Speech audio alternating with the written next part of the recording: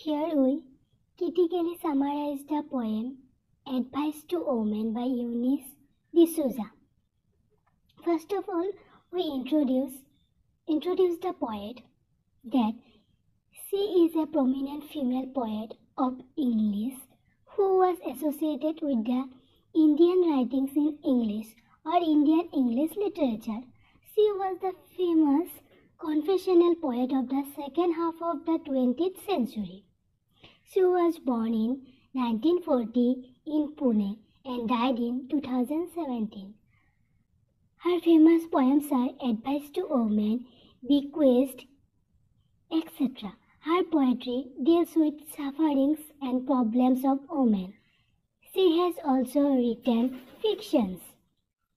Some of de Souza's collection of poetry are Ways of Belonging, Selected and New Poems.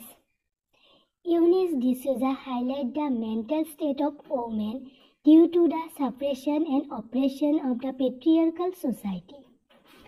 Therefore, she is a kind of a poet who talks about belonging and alienation, national and international detachment.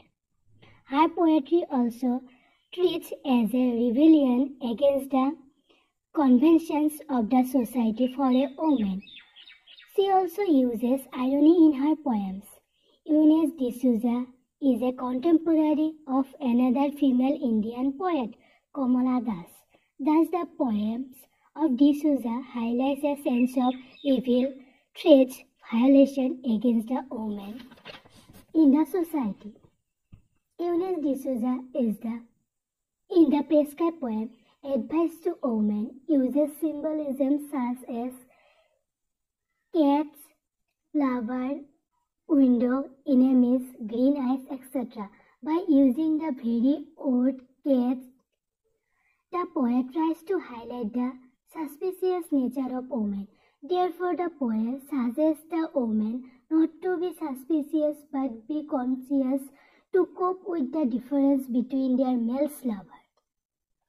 The very words otherness signifies the alternity or the differences between men and women. Again, de Souza gives advice to women not to have green eyes, meaning not to be jealous with their male partners. If a woman becomes jealous, then she will have to die alone in the end of the life. Therefore, the cited poem talks about the relationship between men and women. Here the poet puts forward her advices to the women folks how to cope with the male lovers.